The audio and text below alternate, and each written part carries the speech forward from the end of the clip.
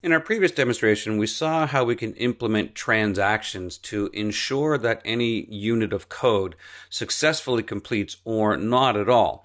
Now, when you define that, you do ensure that if some sort of failure occurs, a read-write record from the hard drive, a power outage, a service failure, whatever, when that occurs, or I should say if that occurs during the execution of the transaction, then it simply goes away. It never happened.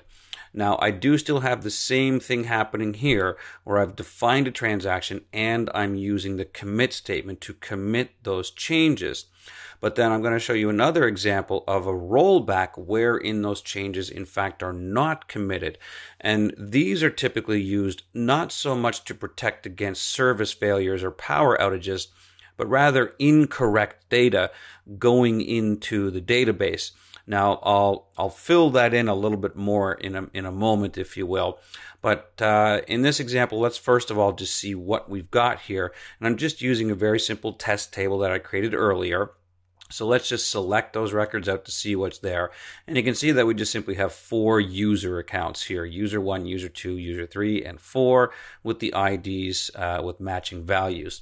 So what I'm going to do is to simply insert a new record into that table using transactions. And this one will commit the values to the table. So we'll execute that, and that succeeded okay. So let's rerun the select statement and verify that we have user 5. So let's scroll down here, and there we do see user 5 has been created. So that change was committed to the database. Now, as for undoing and recovering your records with respect to using transactions, basically what happens here is you want to ensure that invalid data does not find its way into the table. So I'm just going to demonstrate the effects of the rollback statement here, but in a practical example, you would not insert a record and then instantly roll back the transaction. You would do some kind of an error trap, which would validate, is the record acceptable before you would roll it back? But that's just a little bit beyond what we can do in terms of the scope here. You do have to define what's called error handling techniques to make sure that the users are inserting correct values. But the end result is the same. So you can see here I am starting another transaction, and I'm going to insert a new record into the table. In this case, it's just simply going to be user 6. But you can see what I'm doing at this point is issuing a rollback statement. So we're just going to work on the assumption that user 6 is invalid. We don't have 6 users, we only have 5. Something along those lines. So this just simply represents an invalid record. So we're going to select this code, and we're going to try to execute it. And you see that this did succeed down here, but we did have a rollback. So what happened is that this record simply did not enter the table.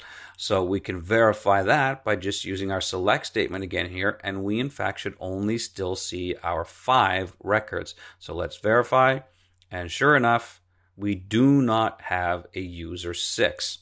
So that just demonstrates the capabilities of restoring or recovering your tables when you've got incorrect data or inaccurate data. So again, you do need to implement some fairly thorough error trapping simply to ensure, is this record acceptable? So you need to maybe do some if exist statements or any kind of error trap wherein maybe they entered the wrong data type. Maybe they put a duplicate value into a field that you don't want duplicates in, but there's no index on that field. Things along those lines. Just anything that violates the integrity of the data. So you have to trap that. Then if it occurs, then you simply roll back that record so it does not happen, and you can issue an error to the user to inform them that this record was not processed successfully and that they need to try again, basically with valid information. But either way, your rollback simply discarded that statement because we just did not want it in the database. So even though it succeeded in terms of the statement itself, the record never got inserted. So you can always issue rollbacks whenever you discover that there was any kind of inaccurate or violating data finding its way, or at least attempting, I should say, to find its way into your tables.